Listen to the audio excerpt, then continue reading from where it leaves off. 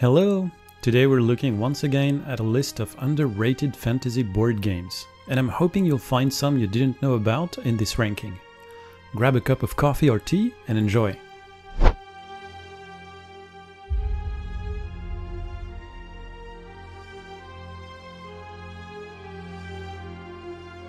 I have to announce right off the bat that here by underrated I don't mean a game that's getting low ratings, but a game that is getting a low amount of ratings. This is an important distinction because of what it implies. It means the people who have played these games love them, but that there aren't enough votes for these games to make it to the top 100 list of BordGameGeek.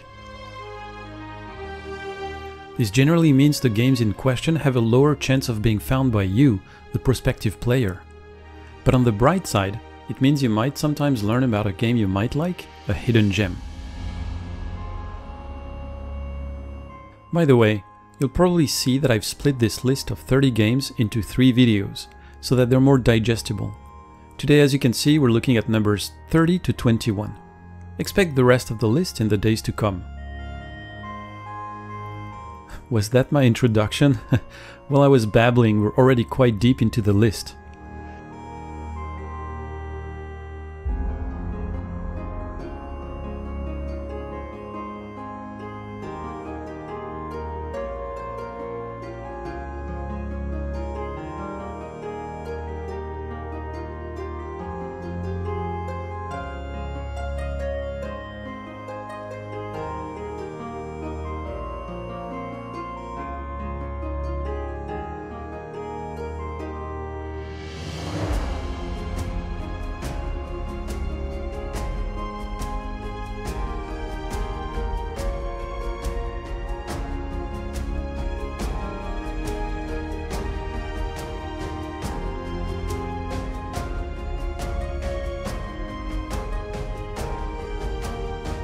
There are lots of games in there that I don't know myself, but what I generally do is that I cross-reference them with other recommendations.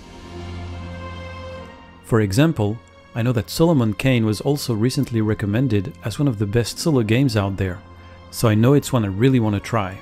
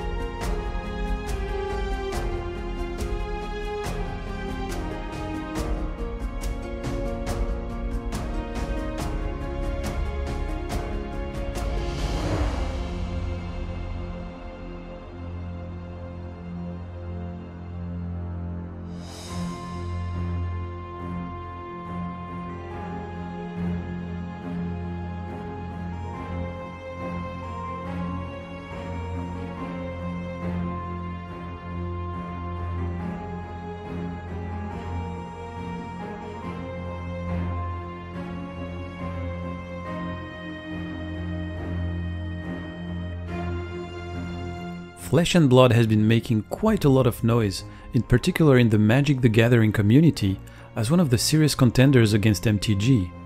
Has anyone of you played it? I'm curious to know more about this particular game. And that's it for the first part of this list. Any games in there that you felt looked interesting? For me, I would really like to grab a copy of Solomon Kane, and I'd love to know more about Flesh and Blood. Thanks for watching, and see you soon for the next part of this list.